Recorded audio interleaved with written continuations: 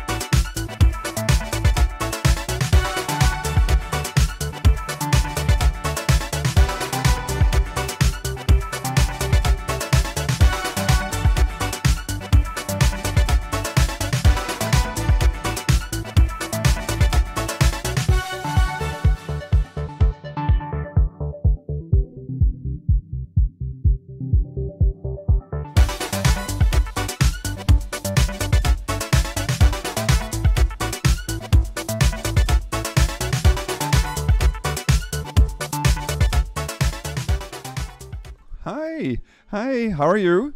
Oh, hi. Hi, I'm Stefan, and welcome to Stefan Web TV. What's this? This is a shop. Yeah, this is a shop, and this is a place where to see many nice Latvian things. Doing or making from Latvian people. So this is only Latvian pieces?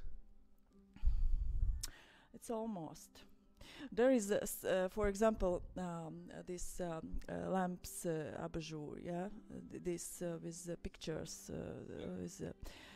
This is a Latvian who left Latvia, and now they live in Switzerland. Yeah, but they are still Latvian, but we import this from Switzerland, yeah. But actually, mostly yes. Do you have any favorites? Yes. So what? Show me. I like very well bed linen. I sleep in this bed linen very good, and it's my it's very very good. And then I will show you more.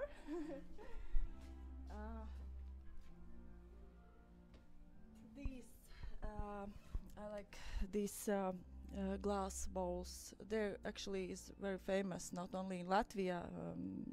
They export these pieces to many countries.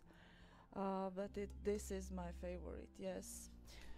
How long have you had the store now? And I mean, I've been here a few times when I've been to Riga. But how many years have you had the store? About 4 years. Mm-hmm. And you have a lot of it design from the region. And do you have lots of buyers from local also?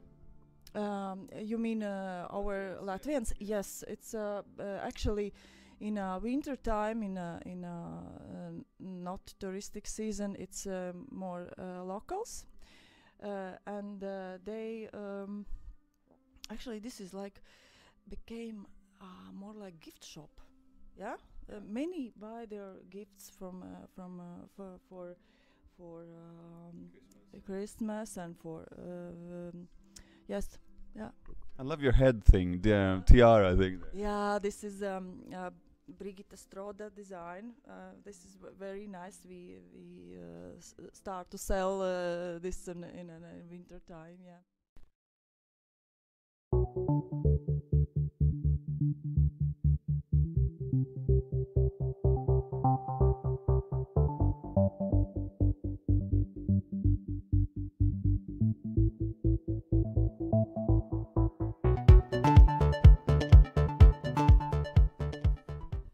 Hi Aldis, hi. Hi. How are you today? Hello, Stefan. Fine. I'm very fine. We met yesterday at a fantastic conference here in Latvia, and I got the opportunity to see you here in Riga.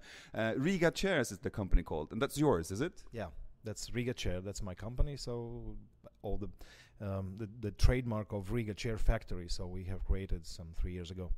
So you do chairs, obviously, and we're standing here next to us. We see some fantastic stools. It's made of veneer, is it? You can just nod, veneer. Yes. And what's this? Well, technically, it's called molded plywood. Okay. So you see now, this is our literally first product we invented in 2011. So the first product I designed, and first product we launched into serial production, and it immediately drew in international attention and brought us Red Dot Design Award in 2012. So the product family has been grown from little stool up to the tall bar stool, so you can use for the commercial bars or kitchen tops in your flat or something. I think they're quite amazing. So that's made of plywood, you said, and you also have something else made of plywood that you also showed out at the presentation yesterday that you're happy about. That's the toy thing. Yes. The number of products we have done in 3 years contain also the range of kids' furniture and toys. So one of the best product what we have, and which has created a big attention from also internationally and locally, is this our little roux. It's a horse, kangaroo, giraffe, something we talked about yesterday. Yes, so it's anything you like or anything you can notice in it. So some kids better see a dog or a sheep or I don't know, So for me, that was at one point. So I made a design. So I started to turn it around, and from one certain site, so it reminded me a kangaroo. So therefore, I decided to name it after a kangaroo from the Winnie the Pooh. Amazing. So Alice, now we've seen that you do a lot of wooden furniture. Would you say that this is typical Latvian design? Yes and no. So I'm in the architecture and product design already more than 25 years, and it's very hard to define all the influences I have, picked during all these years, and what exactly has made my understanding of how the product should look like. Definitely, it has the features of broader, let's say, northern design tradition. While few local design critics has revealed that yes, definitely there is something also from the Latvian tradition in the design. So. Okay. Do you think there's a difference between Latvian and Nordic / Scandinavian design?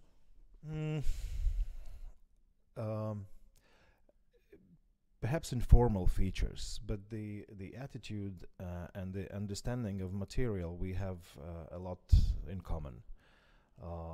Let's say Latvian artisans are, let's say, since, I don't know, 200, 300, 400 years, so has been doing things or treating materials they are working with kind of in similar ways that has been done in Scandinavia or in northern countries elsewhere. So in that sense, I think that we have common roots.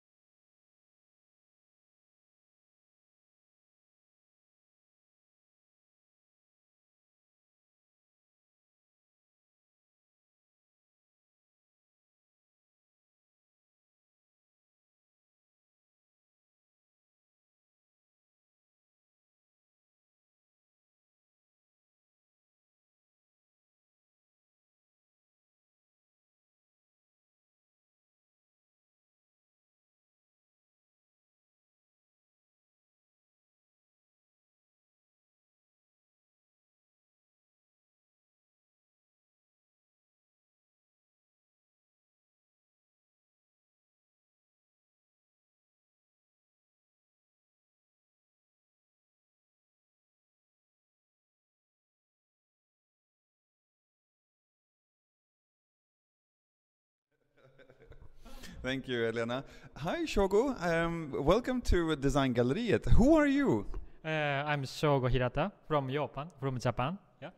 And you are doing some fantastic prints on textiles. What is it? Yeah, actually it's not exact print, but which is called cyanotype. It's all the analog photograph technique, which is I done on garments or fabric. Yeah. And this is was this a school project, or did you do this on your own? No, my own project. Yes. And you graduated from Capella Gordon in summer, was it? And what are you doing now? I'm doing a practice internship at Velol by Nostalgia now, and also I'm doing working with this project. I have my own studio or sharing studio, and yeah, doing this project and other project as well. You don't only do cyanotype. It's called cyanotype, is it? Yeah. So is it difficult to make these sort of like? You don't call it prints. I don't know what you call it. So it's difficult to make this. Yeah. Yes. I think it's really difficult, and it's it's always become unpredictable. Yeah. And you make the actual garment yourself as well. You don't only then photograph on it, but you also make the actual shirt yourself. Yes. Exactly. Yeah. This is my goal. Would you call yourself a fashion designer, or would you call yourself a craftsman, or what do you call yourself? That's a difficult question. Maybe both or something middle. I don't want to be only fashion designer. I want to make by myself as well, and I don't want to be only handcraft artist as well. So I want to be both. So have to make new name. Yeah, we'll find a new name for you. So Shogo, this exhibition is opening at Designgalleriet, and it's a typical representation of what you're doing as a designer and a craftsperson.